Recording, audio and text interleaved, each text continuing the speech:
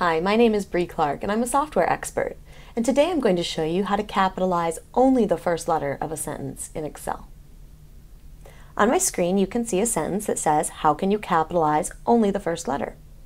So I'm going to do that in the cell right below. I'm going to start by typing a formula that begins with the upper function.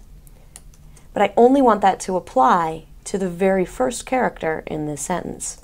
So inside the upper function, I'm going to type left, open the parentheses, type in my cell reference of E3, and then type a comma, and for the number of characters, I just want 1, so I'll type 1, close the parentheses for the left function, and close the parentheses for the upper function, and press enter. And that gives me a capital H. Okay, so far so good. Now we need to leave the rest of the sentence alone.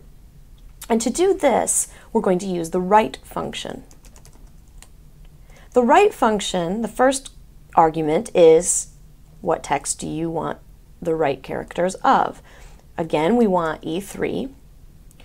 As for the number of characters, though, we want all of the characters except the first one.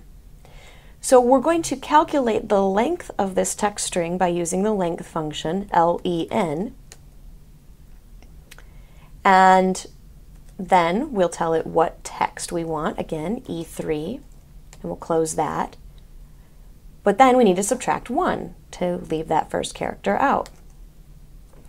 And then we'll close the parentheses for the right function and press enter. And there's the rest of the sentence. Now it's just a matter of concatenating the two. So in the next cell, I'll type equals E4 ampersand E5, and now the sentence has only the first letter capitalized and the rest is all lowercase, like it originally appeared. If you wanted to, you could put all of that in a single cell, but in this case you saw how it breaks down more easily. My name is Brie Clark, I'm a software expert, and I just showed you how to capitalize only the first letter of a sentence in Microsoft Excel.